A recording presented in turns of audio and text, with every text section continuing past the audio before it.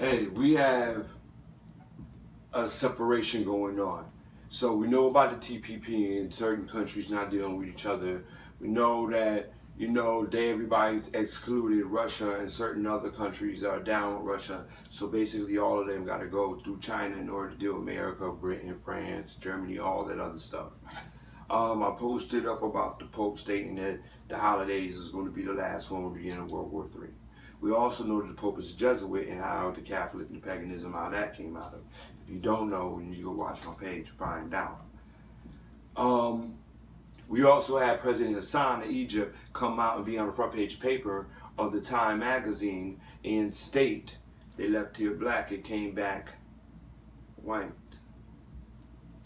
We also see that Putin forewarned President Obama, and he told him, President Putin did, that if he did not tell the American citizens about the aliens, which everybody thought were the flying saucers in the sky and green men, that he would.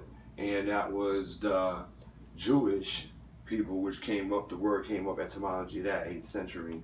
Like J and the word US came up 500 years ago, or out of Rome, because it's Yeshua, were occupiers. So the aliens were the occupiers and the foreigners in Israel.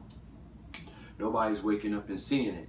And so for everybody who has not been to Israel or Jerusalem, and for people who watch Paul Begley and all that other stuff, I want to really say one thing. Nobody's telling you that on the west side of Jerusalem, for those who have not been there, and don't talk about it, who have been there, on the west side of Jerusalem, they have a big Russian compound and a Russian jail on the west side of Jerusalem. So I want you to do your own math and you'll come to your own conclusions with that one. All right, you got to have something in common in order to be dealing with something in Israel. It's just those people, the Ashkenazi, all right, in the land out there are selling drones and doing all kinds of stuff with everybody. Seems like they're like the same thing that happened in World War II. They were just siding with everybody. And my whole thing is that now we have Russia. They just signed a nuclear deal with India.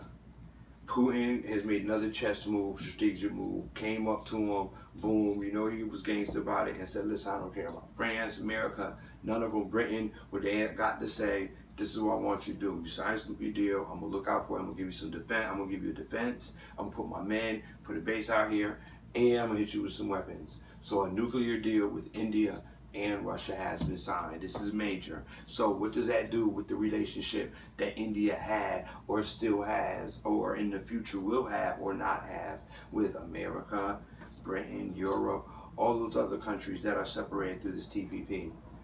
What does that say to you guys? Huh? Oh, for those who don't read the scrolls, who don't believe and don't understand what Enoch and all the prophecies that nobody reads, and then what Yeshua spoke of when he spoke to John, guess you're going to have to find out and wait till my next post. Other than that, see it coming, the separation.